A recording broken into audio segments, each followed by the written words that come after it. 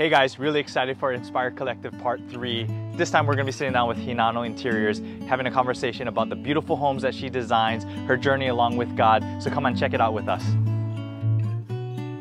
Well, thank you, Russell, for having me. So I was born and raised on the Big Island in a little town called Kilkaha, and it's a homestead, Hawaiian homestead. So very humble beginnings, and I like to say we keep it that way.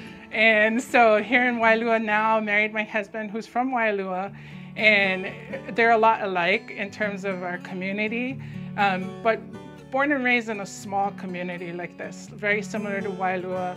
And just very happy to be around people that support you and love you and that you grow with over time. Pastor Lisa's daughter, Karis, was playing volleyball for the same club that my daughter, Lilinoi, played for. And so that was how I met Pastor Lisa, and didn't even know they were pastors at the time, actually. So they started playing volleyball, or I might have known, I take that back, I might have known that they were pastors, but we got to know each other a lot more. Definitely when we were on the road traveling, and then with our daughters interacting in volleyball. So that's one commonality that we have is club volleyball and competitiveness. I love it. And our girls grew that season through volleyball, and really got to grow with Pastor Lisa and Pastor Mike during that season. They invited us to church. We attended. I had been to the Rise Women's Conference before, which I just absolutely love, and we look forward to every year up until, attending. So we started attending Inspire about 3 years ago, and really just honing in on that relationship with InspireChurch. Certainly felt like God was calling us there too at the time during that season, and just really enjoyed growing up in Inspire over the last 3 years. It's just been instrumental to know our pastors and to be shepherded by them as well. Has been wonderful. In 2007, so several years after I graduated, I decided that I wanted to step out and start my own business. So I started Interiors by Hinano in 2007, and that was kind of a result of what was happening with the industry at that time. I had recently got laid off from a repping position, a sales rep position, and decided that wasn't my calling entirely. I really wanted to help people with their dreams and visions for their homes to do interior design.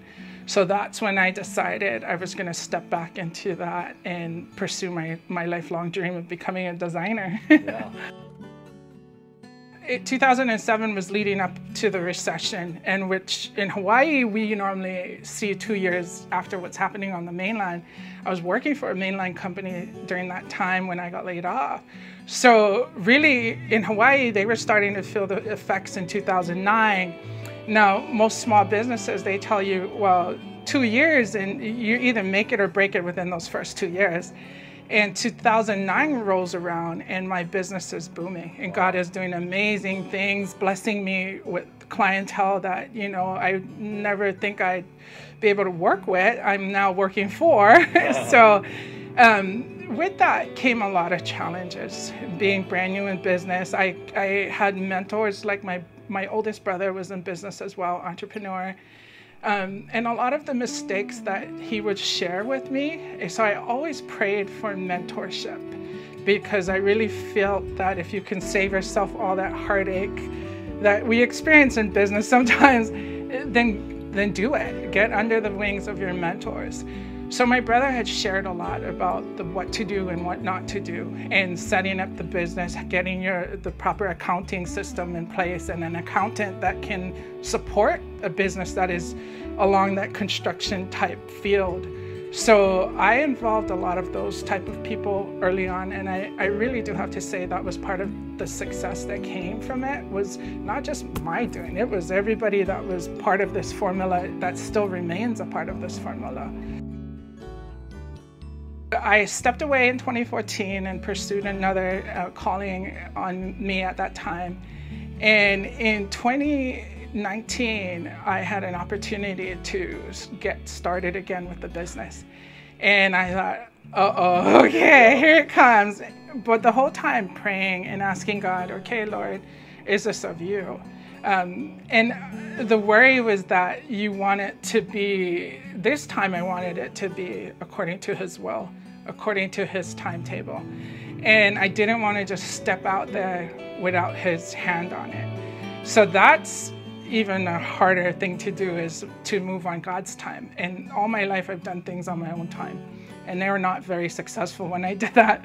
So now I'm saying, okay, Lord, you tell me when, you tell me how, you tell me what, who. And I felt like that opportunity came from him. So that was the start of stepping back out. And then 2020 hit, right? The COVID, right when I was starting to get going again and thought, okay, I'm in a transition. The COVID happened, and no one could have predicted that. But through it, we've learned so much, we've grown a lot, and I feel like God gave me time to really hone in on what this is gonna look like coming out of COVID. So I've not lost sight of that vision and that dream and that goal, but I've also asked God to lead and direct me through this time. So I want it to be his way.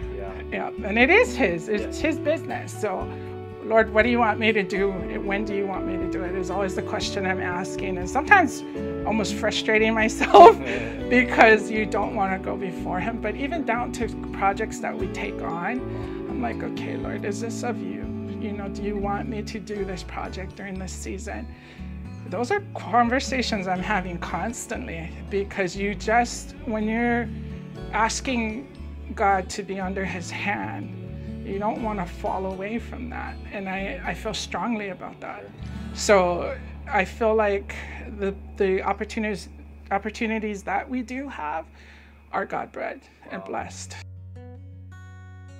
A part of Inspire Collective, there's a lot of entrepreneurs, young entrepreneurs that are looking to maybe start something or birth something. And in your heart, you knew that you had a dream. And I'm sure there's other entrepreneurs that know that there's a dream that God's placed in their heart, and they don't know how to take those steps. They don't know how to, step in faith and realize what God's placed in them. They know deep down. What advice would you have to a young entrepreneur, a Christian who's trying to say, God, I want to do your will, but I'm scared, but I know there's a dream that you've placed in me. You've created me for a purpose. Yeah.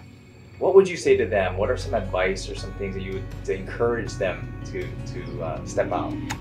I would say that they're absolutely right, that God has designed them for a purpose, and that their life was God-bred even in their mother's womb. That early in their life, God had already designed them, and we call it for glorious living. And I think being able to understand that, though, Russell, and having someone who maybe is new in faith to understand that God designed you for a purpose in this world. And there's a calling on your life and a purpose for your life. So it's not just pursuing your dream that God planted in your heart maybe, but it's understanding what God's will is for your life and your call and your purpose, and being able to maybe sometimes even giving up what you feel is yours to call and fulfill what his purpose is for you. And so that to me means designed for glorious living. You're not just living to glorify yourself. It's always about someone else, but more importantly, to glorify God. And when you really come to terms with what your purpose is here on earth, it's always about someone else or not, right? It's always that's why God willed us that way. So I feel like there's a deeper connection, and it might be directly related to what their dream is. Like mine was being a designer. What do I do all day long? I help people. Yeah. I feel like God purposed me for that. I feel like my character, my personality is built around wanting to help others, and that's the gift that God has gifted me with. So I'm able to serve others, and I want to serve them well, but I need to understand too what that looks like and what serving others means, not just to me, but what it means to God. Yeah. And being able to do that well for him will oftentimes mean you'll do it well for others. So his vision for us, I believe, and for myself, is to be able to be completely faithful to what that is that he's calling on your life. And in order to do that, you have to do the hard work. You have to be obedient. You have to be disciplined with your finances. You have to live accordingly to how you want this end result to look. And so in order for you to get there, oftentimes I'll tell people, write it down, get a good vision board going of where you are, where you want to be, and even tie that into where you feel God is calling you, and try to find that connection. But I would say just in the little baby steps every day, the little decisions that you have to make, do that every day, starting off with your daily devotions and understanding, okay, God, what have you called me to do today?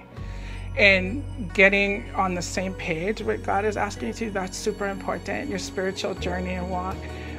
In business, those disciplines of following up with customers, making those hard calls, communicating, over-communicating, and just keeping your customer happy along the way, and understanding the expectations that have been put on you, and expectations maybe you have of your customer or your suppliers or your builders.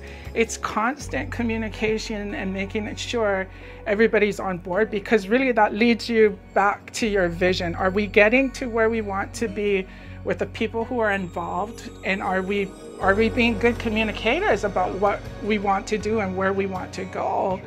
If God's planted that in our heart, are we living a life of an example of what that's going to look like? We don't know when it's going to happen, 5 years, 10 years, how long it takes us to get there.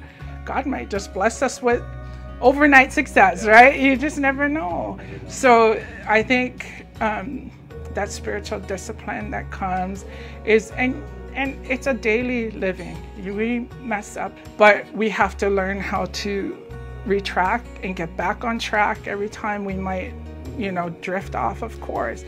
Get back on and head towards that vision. And my favorite verse here, and I have it hanging in the house, is, as for me and my house, we will serve the Lord. It's not an option. It's not an option. It's not a suggestion. No. Hey guys, hope you were blessed by that conversation with Hinano Interiors. Stay tuned for more Inspire Collective as we interview more entrepreneurs and business owners doing great things in the marketplace. God bless. Until next time.